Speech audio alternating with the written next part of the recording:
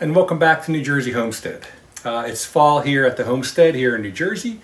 About 60 degrees and the leaves are changing and it is definitely getting cooler. And with that, a lot of the critters are coming into the shop.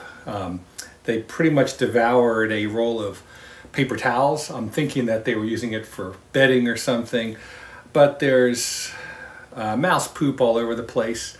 I usually use the standard mouse traps, the typical classic ones you'd see in a Bugs Bunny movie or something.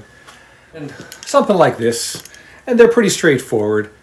The negative is the mice are very clever and they can delicately eat the peanut butter off of the trap trigger without triggering it. So I'll have the trap sitting there all ready to be sprung and the bait's gone.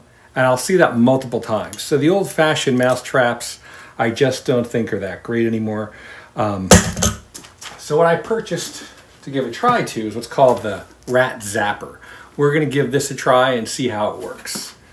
It's supposed to, according to them, you mainly clean, effective, fast, eliminate your rat or mouse problem. Now let's see how it works. Looks like it's fairly straightforward. Boom. Has a large opening. I guess the mouse is supposed to go into the metal. So there's this metal backing here. They tell you not to put it on there.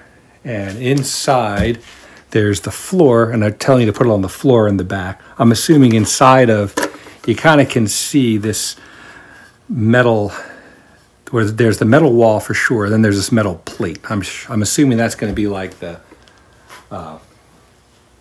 electric chair for the mice. So I'll get a good size dollop of peanut butter here. My plan is to put it all the way in there. I got a good size dollop of peanut butter in there. I had a little bit extra, so I put it in the middle of where that metal plate is. I don't know if that's going to make much of a difference. I'm going to open this. 4 D-volt batteries, which generally with traps, you want to put them in a corner, someplace dark where rats like to go. I have this one over here. That has caught me a few. Back here, I think is the best spot, kind of in the dark. So I've put it down right there. Well, as far as ease of setup, I give it an A+. Take it out of the box, stick it in there, put the batteries in, turn it on, and you're good to go. Generally, the mice tend to be nocturnal, so we'll see tomorrow morning how the trap did. All right, so I came in to check, and I see that the box has a little red light on it.